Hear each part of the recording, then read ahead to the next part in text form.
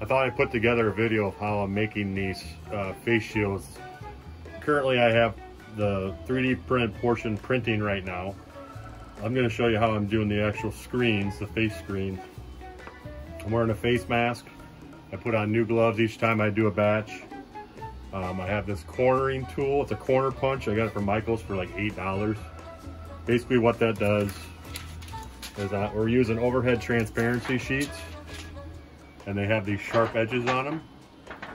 So what I'm going to do is in the landscape orientation, I'm going to put a radius on both ends. That way they're not sharp. And then on the opposing side, I'm going to use a standard English 3-hole punch. And that's what will attach it to the 3D printed headband portion. So I'll go ahead and show you what I'm doing here. Just put each end in. Give it a punch. As you can see, it puts a radius on there. They're not perfect, but they're way better than just the sharp edges right here. So I'll do the other side. I just verify that it's clean and nothing jagged on there. I'm going to flip it over, put it in 3-hole punch, line it up, square it up, punch it. I just like to look to make sure they look equal and even and not all out of whack, so they fit properly. And then they'll be put in batches of 10 into Ziploc sealed bags to be ready for distribution to the hospitals. So this part of the operation is dealing with the actual 3D printed headbands that they're going to use. They have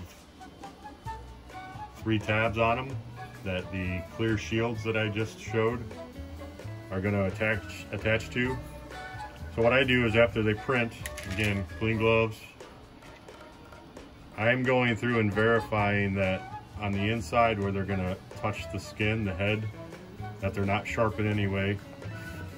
If they are, they have to be cleaned up and made so they're not sharp.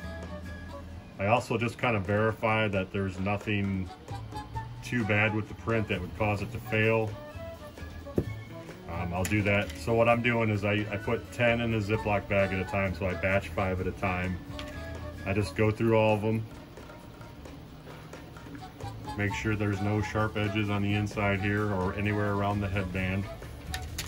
I've already kind of went through these, so these are actually printing pretty good. My one printer is doing a lot better job than the other one, so that one I can pretty much just take them off the bed and they're ready to go. I just verify that there's nothing broken. So then what I'm doing is I have some alcohol wipes and I'm just trying to wipe them down. I believe that they're going to be sanitized at the hospitals, at least I hope they are. They can't expect everybody to have a completely sanitary home that are making these for them. Some I'm sure will be cleaner than others, but I'm just trying my best to try to keep them as clean as possible. I don't know if a towel is the best thing to put them on, but that's what I have. So I'll do 5 at a time. Just kind of wipe them down. You know, when they're printed, they're printed at 240C, which definitely kills anything that would be on the material. So then what I do is I take 5, try to straighten them all out. I'll take these little rubber bands. Do that on both sides.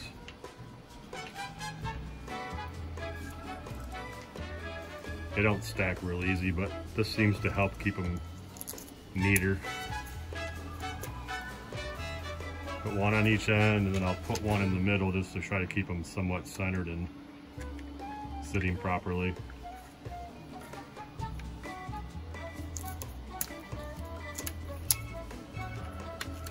So far in the last 3 or 4 days, I'm getting close to 100 of these I've made. I've donated 43 so far. I have 30 that are already packed and ready to go.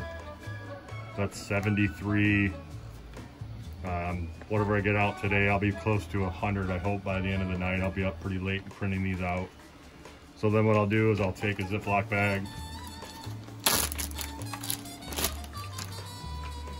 I'll stick them in there. I'll seal them up. I'll end up putting another 5 in here, and I'll write on there that there's 10. So then they go, the way I'm packaging them is I have 10 of the shields in a package and 10 of these. So whoever needs them, they can have them and they're ready to go. Okay, here's the final step. I just wanted to show how these actually go together. So this is the 3D printed headband. Here's our sheet. The radiuses have been put in them. The holes have been punched at the top.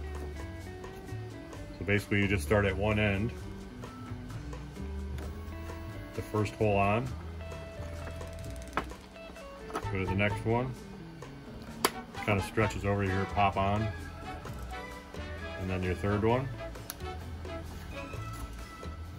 And that's your face shield. Simple but useful. Thank you.